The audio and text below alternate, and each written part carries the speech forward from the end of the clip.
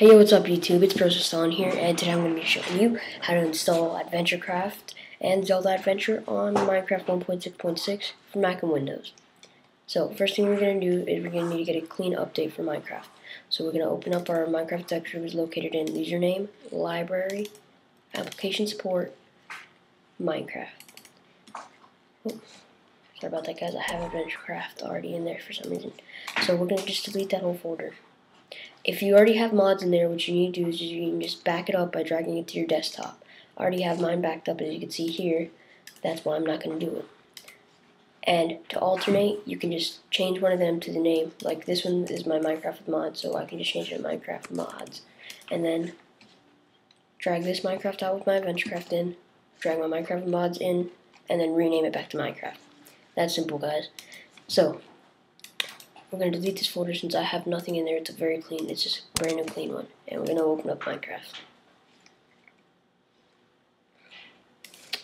Nothing here, so we're going to sign in. Or if you have a cracked version, which I don't know if any of you guys do, you're just going to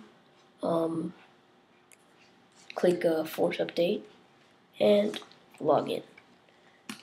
So here we have Minecraft, and it's running smooth, running fine, single player, and we'll just exit out of that. So now we have that, we should have a Minecraft folder on our application support. Once again, it's library, application support, Minecraft. I'll have them both in annotations in the corners. Now that you are here, what you need to do is you need to open up AdventureCraft. It will be in the description in a .zip file. So as soon as you find that, AdventureCraft, and you unzip this. If you open it, you see all these files here, but you don't need those. What you do is you drag and drop AdventureCraft into your raw Minecraft folder. Once that is done, all you need to do is open up AdventureCraft. It is now installed. It was very simple. So what you do here is now you need to get Zelda Adventure. It's going to be in the .zip also, it's going to be in the description. So download it and unzip it. Open the folder that you get. Oh, and then download, make sure you download the one that's only map, because we already downloaded AdventureCraft. So when you open it, you're going to see thanks.png and Zelda Adventure. If you open Zelda Adventure, you see that it's actual map. So you open your maps folder here, and you drag and drop Zelda Adventure into there. Zelda Adventure is now installed. If you have Windows, you will open AdventureCraft.exe. If you have Mac, you're going to open AdventureCraft.jar.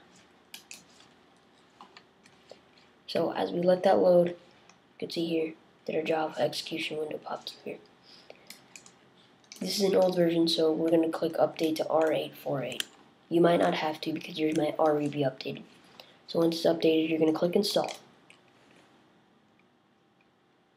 And mine said finish installing very fast because I have already installed AdventureCraft before and it stays installed.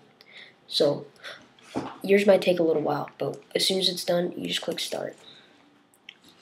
And your Minecraft never opens. Excuse me. Your Minecraft never opens. So once you have that, you go into single player, create new world, Zelda Adventure, and done. You don't click new map. I have made that mistake before, and new map will take you into some random map that you can generate your own stuff in. And you guys are now playing Zelda on Minecraft. And if you downloaded AdventureCraft, you will see that you have two other maps. The Mayan Temple is it's pretty good. I mean, it's kind of hard and difficult, but it's fun also. There are also many other maps. You can just look up AdventureCraft maps, and I'm sure you'll come up with tons. The biome test, I'm not sure if that's an actual map or not. It might just be a test. But, alright guys, so that was it for this tutorial. And guys, make sure to rate, comment, and subscribe if you like my videos. And if you think this tutorial was helpful, leave a comment. Let me know if you need help with something or anything else. Alright guys, well, this is Brother Stalin, and peace.